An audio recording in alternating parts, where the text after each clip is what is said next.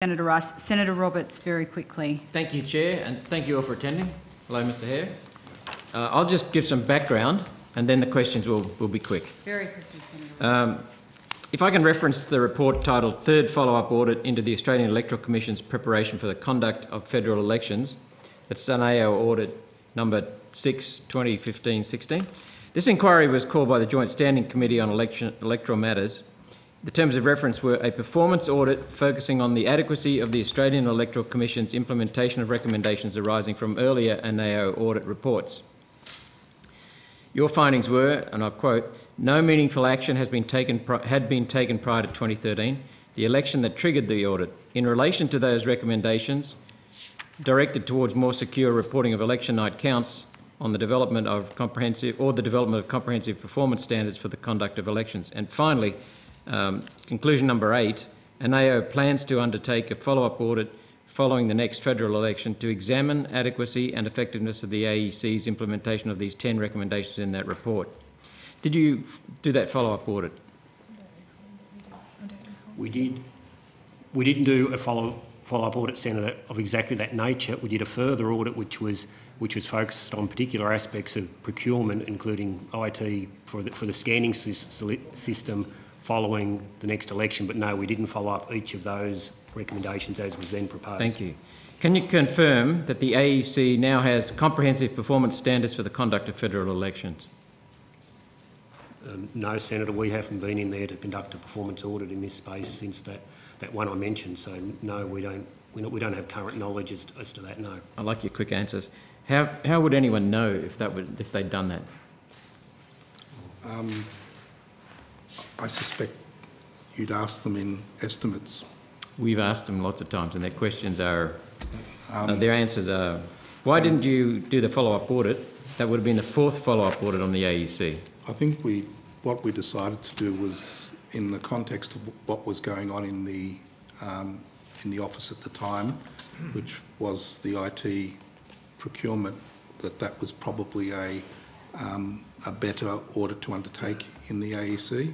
It's not a huge agency. It's not one we go into every year, so it's about picking the topic. And at that particular time, we thought that was that procurement audit was a better topic to undertake.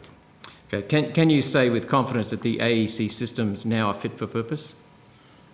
We haven't been into the entity. How can people be assured of the integrity of future elections?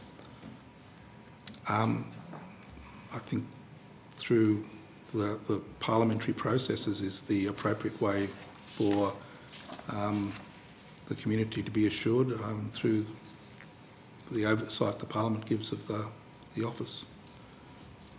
I could make a comment.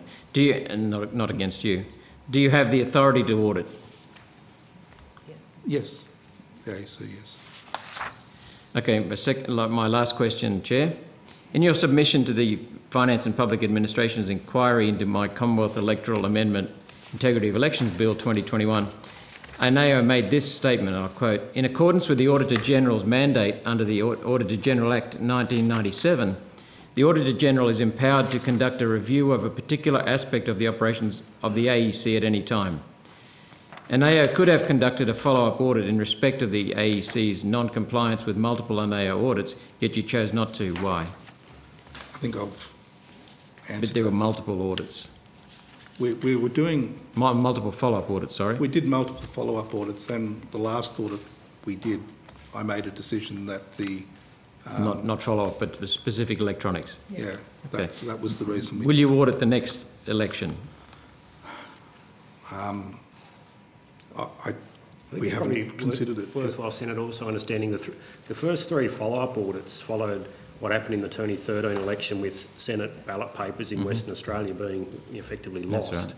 And whilst there were 3 audits, that audit was conducted. The then Auditor General received a specific request from the Joint Standing Committee of Electoral Matters for us to do follow-up audit work, looking at an earlier audit we did of the 2007 election as to whether those recommendations have been implemented. The only reason there were 3 follow-up audits was because the Joint Standing Committee of Electoral Matters wanted particular things looked at very quickly, and so that's why there were 3 performance audits. So we packaged up what are the recommendations we could follow up as a higher priority in a shorter time frame, and then a medium time frame and a longer time frame. So it was basically, by 3 audits, it was really packaging out the follow-up of that earlier audit report to meet a request of the Parliament. So, you know.